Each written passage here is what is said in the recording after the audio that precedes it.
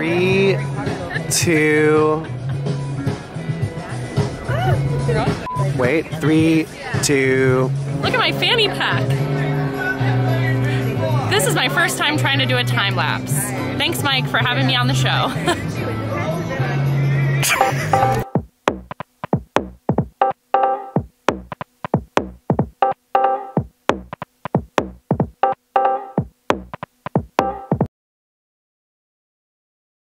I sent my mom Christmas list, and she sent back. It had like a manly candle, and it had some bed sheets and a T-shirt, and she sent back LOL. Oh, mom's using manly candle. Can I get a What's a manly candle? candle? Smells like leather and rust. This one smells like punching. It smells like piss. Piss and shit. It smells like, why don't you love me, Dad? It smells like being crushed by modern feminism. It's lilacs, but it's actually just wax in a discarded potato chip bag. Yeah.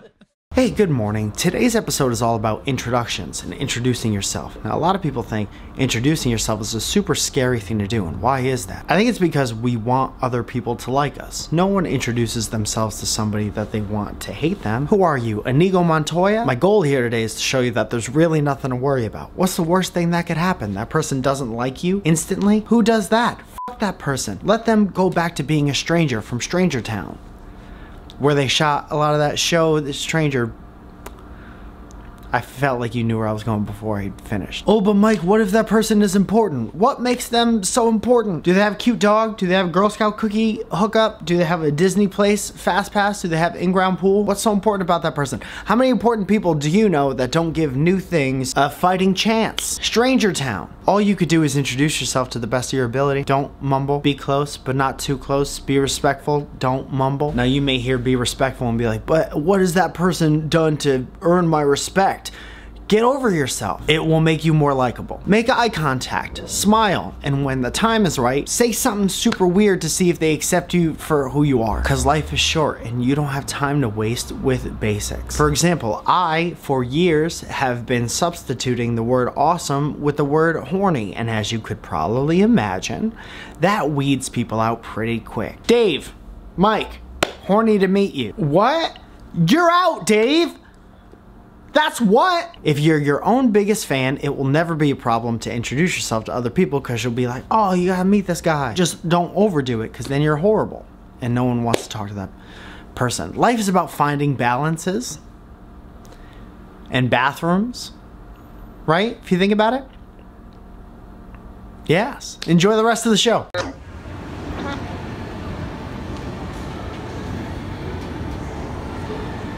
In my opinion, the coolest way to get the flu is to touch anything in the Apple Store. Oh.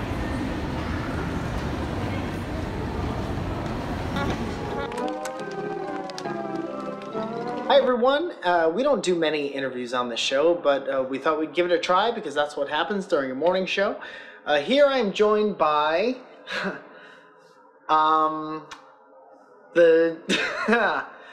it's a bit, it's the devil.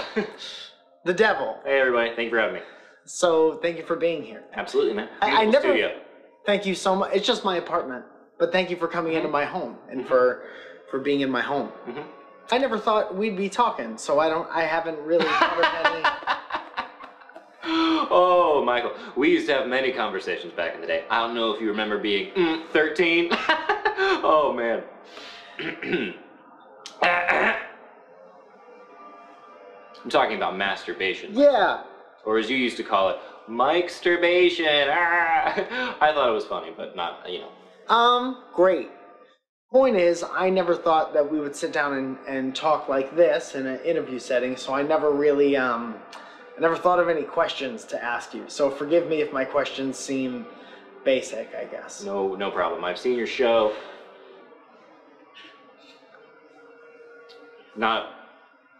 Just not a surprise there. Not a fan of this show.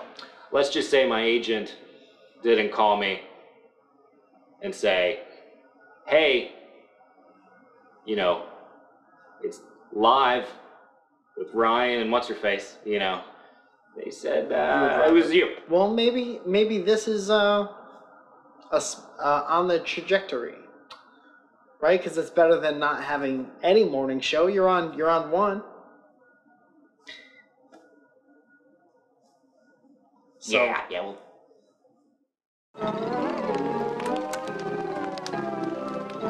While everyone's feeling froggy, let's leap into some current events. This comes from Twitter and the Twitter handle Kendall Pfeiffer, Peter Pifkin Pumpkin Eater. She shared a photo of her dad using a handbag as a harness, my favorite Stone Temple Pilots record, so he could easily cut their dog's nails, and people were impressed. Very smart, very smart. He looks like a mechanic. I'm sure you could change that dog's oil from there too. Cut another hole or two in that thing and you may not even have to walk that dog anymore, right? You just put a bucket. This is funny. Kevin Garnett, one of the best basketball players of all time. No one knows how KG's hood stays on his head. Check this out, it's magic. This was one of those Twitter moments today, but I've been thinking about this shit for weeks. I don't know how it stays up there. This is like the first time I heard about boob tape, figured out what boob tape was at prom.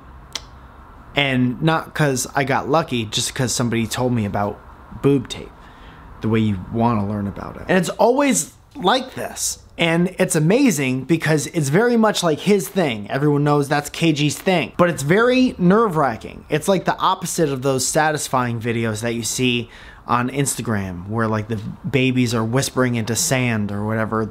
You know what I'm talking about. This is like the opposite of that because I'm always waiting for it to fall at any second and it never does. KG's head is like the last couple seconds of a game of Jenga. All the time. Cornbread unboxing video. It's not, but I wouldn't not do that. I love cornbread. Mike, I'm actually a college student, and I see this other college student everywhere. Of course you do. It's college. They're all over the place. We've got a real student infestation here at the University of Connecticut. I know he sees me too because he ate where I worked for years previous. I hope you worked at a restaurant. You're a hairdresser, and this guy's eating a Cobb salad at the sink next to you for 3 years. Run away. It's moist. It's not usually moist. How many years can go by before a stranger becomes an acquaintance? Question mark. I see him more than I see my grandmother. Don't tell her that. I've heard his Starbucks order called 1,000 times, and I know his name is Ethan. Information-wise, you guys are on like the 4th date. It's creepier every semester, but to be clear, I have a boyfriend and I'm not interested in dating him. Otherwise, I would have just asked him out. Well, good, I guess a little bit. What's the problem now? All the pressure's off. Was he easier to talk to if you know you eventually want to see his wiener? Mike, I have almost no interest in seeing this dude's wiener. How do you talk to him? Second page. I'm actually very social, but the situation baffles me. At what point is it appropriate to just approach and say, hey, I know you very well because of this strange situation. Next time he's ordering, interrupt him and finish the order for him. And then slam money down on the counter and say, I'm Agent Hannah Rose. I've been following you for quite some time and we think you've got what it takes to join our elite crime fighting unit. I think we both know you have a great opportunity to do something real weird here. Don't say anything until Groundhog Day and then slip him a note that says, Ethan, it's me, Hannah. I've been living the same day over and over again. Then you grab the nearest couple and you say, this is Debbie Kleiser and her fiance Fred. They're supposed to be getting married this afternoon, but Debbie's having second thoughts. I ran out of paper in this notebook or I would have given you a bunch more weird things to do. Hey, everyone else watching this video, why don't you go down to the comment section and give Hannah a bunch of weird things she could possibly do to this dude without getting arrested. Oh, and then Hannah, you don't do any of that stuff and realize that all of this overthinking and weirdness ends the second you introduce yourself. Well, maybe not that second, but a couple minutes afterwards. Maybe at least say you're from the future, because you don't always get that type of a chance. Oh, hi Mike Palzone. Leaning here for some bad furniture. Oh no, some real bad furniture. Back to you, Mike.